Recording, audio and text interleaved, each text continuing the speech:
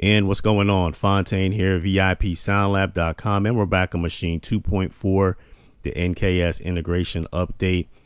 I just got another member request video. I had a member who was wanting to know how to get the plugins scanned in the correct way. What happens is, you know, if somebody out there is having the same problem where your instruments are getting really crowded over here from saving your NKS file formats. And for someone who doesn't understand what that is, for example, if I click on, let's say, my Beast Mode Virtual here, which is a plugin, under the information icon, this is just something I was tagging and filtering, whatever. You notice how the plugins show up as an NKSF file, okay, a type NKSF, meaning that that's an NKS instrument. You know, you can browse all the settings from your Maschine hardware controller, Maschine Studio, you know, for deeper integration, you know, whatever. I mean, you guys pretty much are familiar with that by now. But what happens is, okay, for example, your instruments are arranged in categories such as sampled instruments, synthesizers. A lot of plugins are in no categories. A lot of instruments, you know, if you don't have the artwork, you can, you know, create your own custom artwork, which is basically what I'm doing down here, just messing around with some artwork. And I'm going to upload a template on the site. You know, if you guys want these templates for, you know, image line, you know, linear digital, things like that. Okay, so when you save your presets, what happens is it's saving those presets as NKS formats. For example, if I click on Nexus here, you see right there it says NKS file format. Then it has the author name, which is me. I made that little preset. You know, REFX is the manufacturer. And then what happens is it has like a duplicate of the instrument icon here. Okay, this is the actual plugin here. So just don't get confused. You know, like this here would be, you know, a preset that you saved. Okay, and you know, you tag and filter that and things of that nature. So yeah, that's one thing I didn't like on the 2.4 update, because that can get a little crowded, but I can show you how you can resolve that situation also. So for example, let's do the plugin question first. Okay, let's say, for example, anything that you save over here, well, I should say over here under your NKS icon, for example, if you use a Mark 1, for example, you know, you can double click here, or you can use this little icon here, and this will load your plugin. What happens is when you save that preset, it's going to show up over here under your user library. Okay, so that no one gets confused on that, I'm going to show you what I mean. Right here, okay, I have Nexus open. Here I am just playing around, making a loop with a rather unorthodox time signature, I guess you can say. But that's one of the cool things about Maschine. You can loop anywhere in your scenes and the patterns, as I'm doing here. All right, so right here I was playing Jay-Z's Lost One, for example.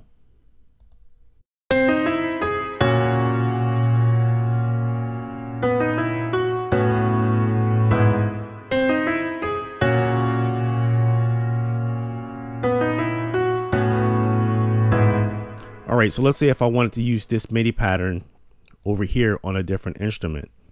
Okay, you know, you can take your MIDI icon here and drag it.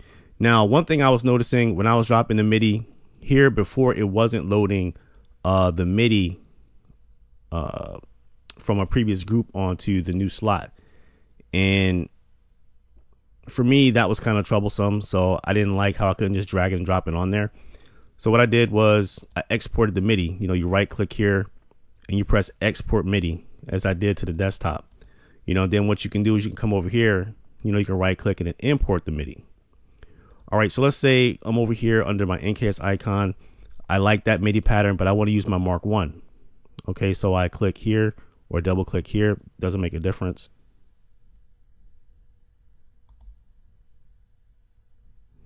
All right, so the Mark 1 comes up. Here's all the attributes. So you notice here's some saved presets. In other words, when I click on the information icon right here, the NI sound file, the NKI instrument. Why? Because that is a contact preset. Okay, so it's an NKI. You know, more than likely, I probably got to update this with a NKS update for the Scarby Mark 1. And I'm imagining the file type should change, but don't quote me on that, because I'm not really sure about that, to be honest. So anyway, to make a long story short, what happens is, okay, here I am. Here's the Scarby Mark 1, blue ballad. You know, I'm going to right click. I'm going to import the MIDI file that I exported. Where is it at? It's on my desktop. Okay, right there, there's the lost one MIDI preset. I'll open that up. Okay, there's the MIDI pattern. Now, when you import MIDI, you have to, you know, adjust the time signature, you know, to where you had it before. However, being that I have it looped in the scene right here, it would have looped anyway. So now when I mute this group here, we should just get this MIDI playing on the Scarby Mark 1. I'm gonna raise it up a little bit.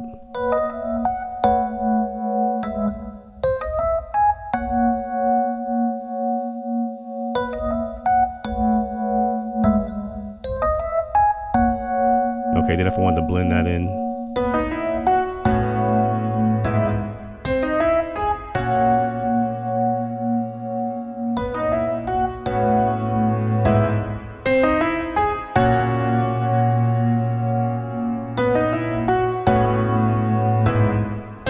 Which reminds me to update my Nexus too. All right, so yeah, I'm back on this other computer now. I was, you know, messing around with some things, so I was getting a lot of questions. All right, so now you're like, okay, so how do I get my preset saved? So what you do is it works the same as before. You go down here, you go to save as, and what happens is it's going to save over in your instrument library. Okay, so now when I press save here, see how that popped in right there? All right, so now what happens is you notice that it doesn't save over here under the NKS icon. It's now over here in the user library. So if I click instruments here, why? Because it's giving you deeper integration now, which is a good thing. Don't get me wrong, because with the new Complete Control series, that's what you want. Okay, so now when I click here, there's the preset. Now, to the trained eye, you would have seen that anyway because it's right here where it says piano and keys, this here. Okay. But you notice how now instead of an NKI file, it's now an NKSN file. Very important. All right. So that gives you the integration, you know, the deeper integration. You know, you want to, you know, browse the bass level, treble, you know, and all that good stuff, and the hardware controller and all of that. 9 times out of 10, most plugins, these will show up anyway. But a lot of manufacturers are uniting and they are making these pages relevant. You know, you can, you know, tune these pages and, you know, and custom tune them in different ways. But that's another tutorial video. All right, so to the trained eye, see that, because when this is like that, there's no way I would tag anything in my library. It's just piano and keys. I wouldn't do that. You know, I would label this, you know, I would come in here and probably edit that. You know, I probably would come in here and put, you know, Scarby Mark 1, something to that effect, to tag and filter that in a way that makes it more relevant and easier inside the hardware controller, whether the MK1, MK2, or whatever. But that's up to you. You know, so you know, I just want to make sure that you guys understood that. All right, so now when I go here, okay, let's say down the road, I don't know, a month, 2 months, I got tired of, you know, tired of that preset right there. You know, and you go over here, okay, let's say if I go like this, I close this out, I go over here, I go to this, and I go over here, and I'm like, you know, I'm tired of this preset. Let's say I have a bunch of presets down here, but this is one that I didn't like. So I right clicked and I deleted it, right? Once select the item will be removed from the library and deleted from the disk. So you're like, okay, cool, no problem. I click that, it's gone. And you're like, all right, that's out of my library. And you're like, maybe I'm tired of Scarby Mark 1. I want to do something else. Then you're like, yo, why is Scarby Mark 1 still up here? You're like, I erased that joint. And you're like, yo, this thing's still over here. You click there, there's nothing there. You go like this, you're like, why is it doing that? I'm clicking this little arrow here. It's not loading the instrument. That's because this was a preset that you saved. So now you're like, okay, so now I'm getting all these crowded little things in here. You know, I want to take these off. All right, so if you want to clean up your library, what you do is you go under File, you go to Preferences. Okay, you go under Plugins. You go to your locations. I'm sorry, this is where you actually scan your plugins. I'm getting a little confused here myself. You go under Library, User. You go down here to what's called your Native Instruments, User Content. Okay, now you can, you know, check it here to scan user content for changes at startup. You know, it's all preference. You know, that will automatically do it for you. But if you want to do it manually, which is 9 times out of 10, what I do, because I don't want to lose anything by mistake, you select Rescan here. Updates the database pretty quick. So now when you go back over here, you see the Scarby Mark 1 is now gone. It just cleaned up that library. You know, this MIDI file is still here. You know, just right click that, you know, you press reset. Boom, that's out of there. Now you're back, you know, to where you was. All right. So I hope that makes sense, you know, to you, fam. That's how you can get that library cleaned up, you know. And for your plugin question, you know, well, you just seen that, you know, you go to plugins here, locations. This is where you know, add your plugin locations, you know, scan or whatever. I generally just put mine in one spot. And those plugins can also, when you're in the 32-bit mode, I believe it's supposed to show your 64-bit plugins as well. And vice versa. Now, when you're over on the 64-bit mode, I believe it should show. No, I'm sorry. When you're in the 64-bit mode, I don't think it'll show your 32-bit plugins. I think it works the other way around. I think if you're in your 32-bit mode, it'll show your 64-bit plugins, because right there's the Beast Mode Virtual Red from the VIP SoundLab, for example. All right, so I hope I'm not leaving anything out. Let's take a look at some of these here. For example, that's the FL Studio plugin, linear digital. You know, I got some little presets in here. You know, and again, I'm just getting the artwork taken care of for this.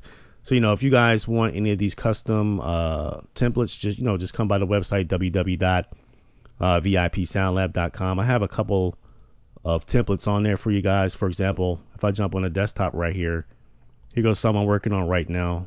Let me show you the folder here. VIP SoundLab LLC NKS Plugin Templates. And for example, here's some plugins that I'm, you know, making some templates out of, you know, just to make, you know, life easier. You know, if you want to have some of the imaging to show up, you know, I'm doing some cakewalk ones here, you know, some FL Studio ones here. Let me just view on that. Well, that's probably hard to see, but you get the idea. You know, making some here, you know, some for linear digital,